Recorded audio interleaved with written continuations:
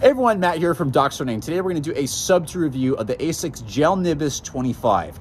This shoe has been totally redone from the previous versions. We do have full written reviews you can go check out, but I thought I'd do a video review just to talk about how this thing has changed. So let's talk about the stack height, which is probably the biggest thing. This is technically a super max stack shoe with 41.5 in the heel, 33.5 in the forefoot for an 8mm drop. Men's size 10 is 10.2 ounces, which is very light for a shoe this size. Not very light, but it's on the lighter end. 9 ounces for women's size 8. There is full-length Flight Foam Blast Plus throughout the midsole with pure gel in the rear foot. What that feels like is it's almost like the insole in the rear foot's soft, and you kind of get into the rest of the foam, which is a little bit, not firmer, but at least more distinct and at least stable, which is really, really nice. There are decent sidewalls here, but it's not a stability shoe, so don't worry if you're sensitive to that. You'll be fine.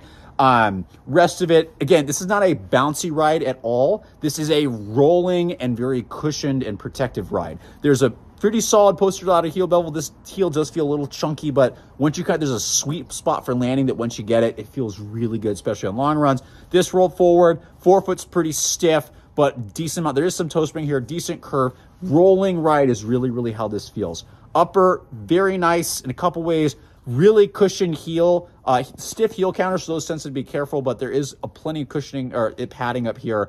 Slightly wider midfoot, and then the forefoot tapers. So people that want a little more snug forefoot, you're gonna like this. People that have a wider forefoot, it does stretch, but just be a little caution with that. Durability has been phenomenal. I've got 60 miles on my pair and barely a dent in the outsole. So yeah, it's really a premium daily training shoe. I have loved this shoe for long runs where I just want to take my mind off of thinking and just rolling along for easy and recovery efforts. So those who have run the Cumulus before, the essence is the same. How it's being executed is very different. You'll have to try it on to see exactly what that means.